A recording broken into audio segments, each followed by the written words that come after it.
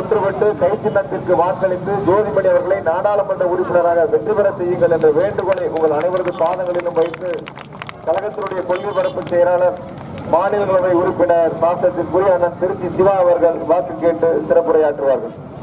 எப்படி சம்பளம் ஒரு வாரம் 10 நாள் அதிகம், அதே மாதிரி மீண்டும் ஒரு வாரம் 10 நாட்கள் சம்பளம் வரும். கல்வி கடவுளை தள்ளுபடி செய்யப்படும். நேரம் ஆட்சி மாறி இருக்குன்னா ரோட்டு வேலை தானா வந்துடும்.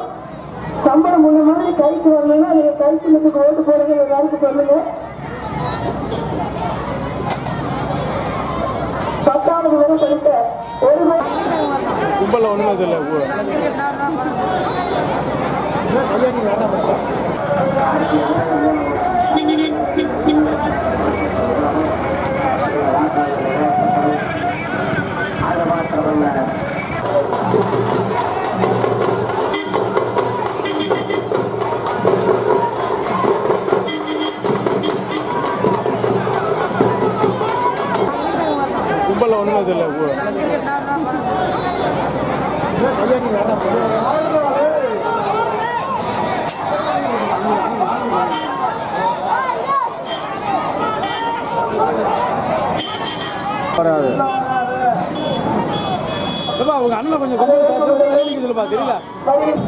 செந்தில் பாலாஜி அவர்களே, தம்பி நன்னூர் ராஜேந்திரன் அவர்களே, வாக்காளர் பெரியோர்களே, தாய்மார்களே,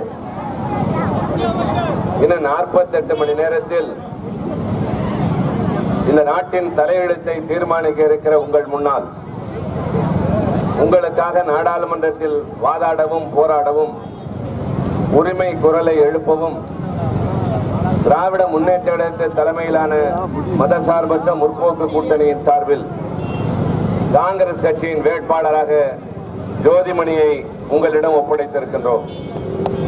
இப்படி ஒருவர் நாடாளுமன்றத்திற்கு வருவாரேயானால் இதுநாள் வரை இப்படி ஒரு தொகுதியில் ஒரு பிரதிநிதி இருக்கிறார் என்றே தெரியாமல் இருந்த நிலை மாறி கரூர் என்ற ஒரு தொகுதி இருக்கிறது என்பதை இந்தியாவில் இருக்கிற அனைவருக்கும் புரிய வைக்கக்கூடிய அளவிற்கு ஜோதிமணி செயல்படுவார் என்ற நம்பிக்கையை நாங்கள் தருகிறோம்.